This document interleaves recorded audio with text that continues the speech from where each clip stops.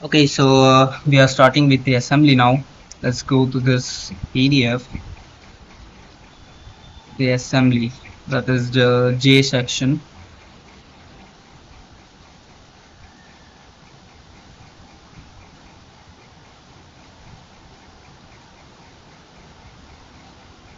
Here we have the first problem from section J.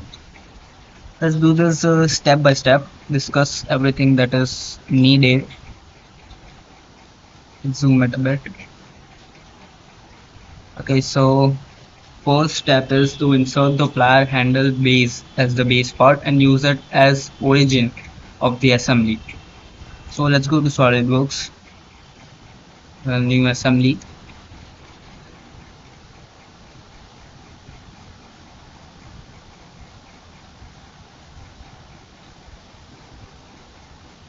Okay, so we already have opened this.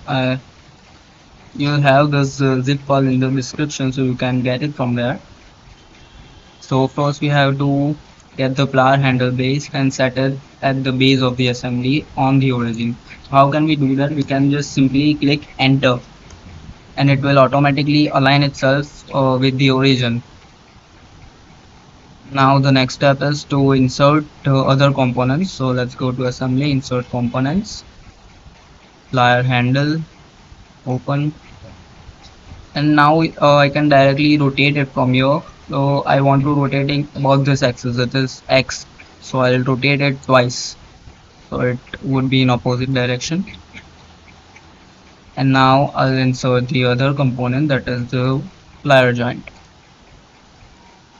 Yeah, now let's just quickly assemble this. We'll go to mate, cylindrical, just give a concentric mate. Then we may need to make these two surfaces. Done. Now this one, concentric, and surfaces coincident. Then you don't have to define the mesh really, it will just take on itself. It's a smart feature. Okay, so now the assembly is complete. I'll also show you one more thing. If you go to move component and go to collision detection and select the stop at collision, you can actually move it like this, and when there is collision you will get to know, and it will automatically stop at the collision. So that is a feature you must see.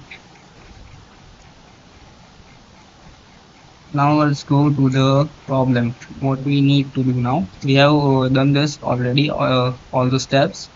Now we have to put this angle, that is A. First it is given as 40 degrees, so let's just keep it at 40 degrees. We'll go to mate,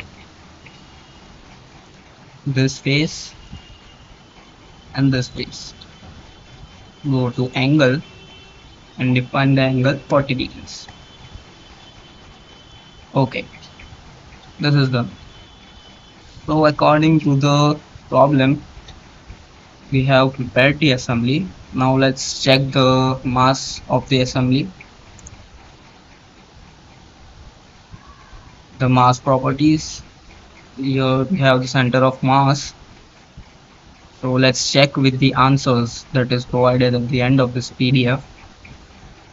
Okay, so section J, for the first X, Y, and Z, we are given these mass.